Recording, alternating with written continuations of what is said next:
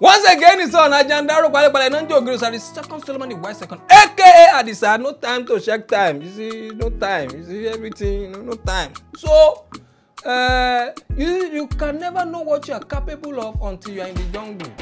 Have you noticed that suddenly motivational speakers are no longer speaking? Everybody have entered this thing.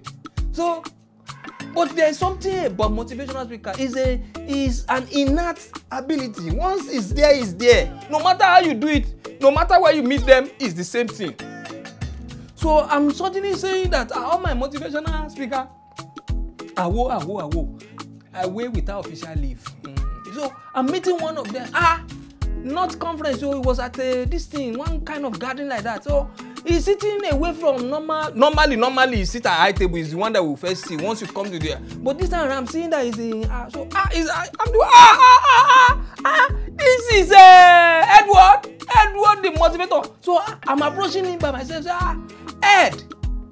You know, when you have money, Edward becomes Ed or Eddie. So, or when you are struggling, you are still Eddie. But when you make it, you now become Ed. So, Ed! No, he said, it's Edward. By the time he said Edward, I know something I've gone wrong. So I was about to ask, then I said, okay, you're looking good. So I said, thank you. How about you? He said, well, we're doing fine. Then the next thing just shocked me. You know, no matter what motivational speaker is doing, he will bring motivation into it. The next thing just look at me and say, sir, do you have any idea on the progression of the horticultural landscape of this environment? I'm thinking maybe this thing will come his children, this thing now. I come to help you. What is he talking about? It's not clicking. Until the next thing is telling me, say, well, I'm into the topographical landscaping and as I was saying it, I just look at it and say, what do you mean? I didn't even have time for that. There's no time for all this nonsense again. He said, well, I'm into farming. So all this English is farming. The next is, have you seen my eggs? What kind of pride is this? Have you seen my eggs? I look at him. How can you be discussing egg with me here? What do you mean? He said, sir, if you see my broilers, my cocks are very big. My cock, when they go, my eggs are very big. You can.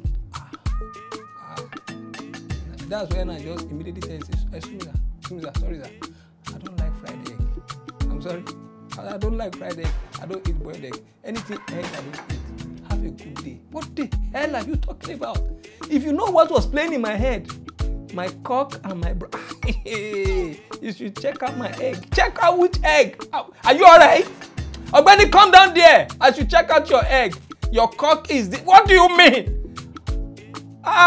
And you know how to speak English. You can't use any other terminology to describe what you are describing. Do you know what is playing in my head as you are saying my cock is big and you should check out my egg? What kind of nonsense? Come down there. Nonsense. Motivational nonsense.